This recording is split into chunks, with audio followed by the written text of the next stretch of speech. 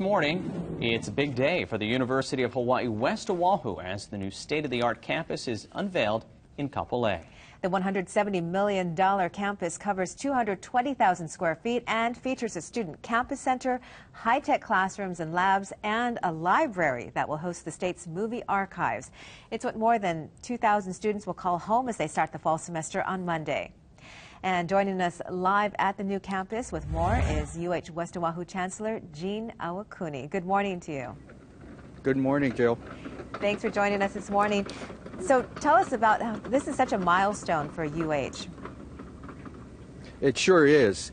Well, after 40 years of waiting and patiently, many residents in the area were kind of getting cynical. But so the opening today is a historic proportion. Probably not going to happen again in the history of the state of Hawaii. So yeah, it's an important event.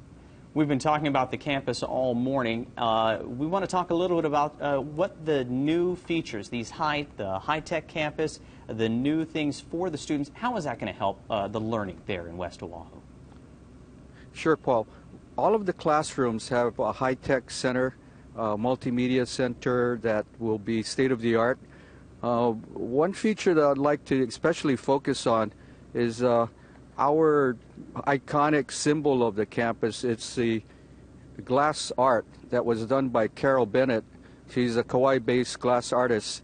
It's 36 feet high and 36 feet across, and really it represents the symbol of the Evaplane beacon of higher education. It lights up at night. It reflects both the ocean and also the mountains in the background.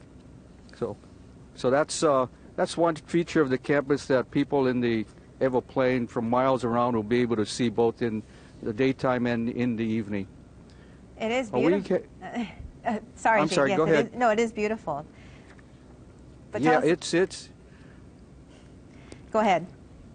Yeah, what we're going to be doing over the next couple of years, working with the State Foundation on Culture and the Arts, is installing 9 more major works of art that have been identified through a master plan, and that will become something that residents in the area can take advantage of. They can come onto the campus and they can look at world-class art right in their own backyard.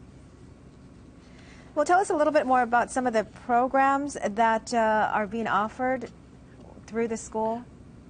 Sure. We're classified as a regional comprehensive. That means that we're primarily a baccalaureate granting institution similar to UH Hilo.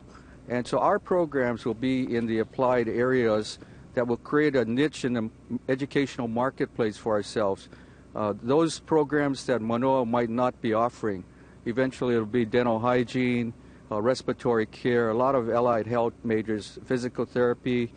Teaching is one of our major centers of excellence.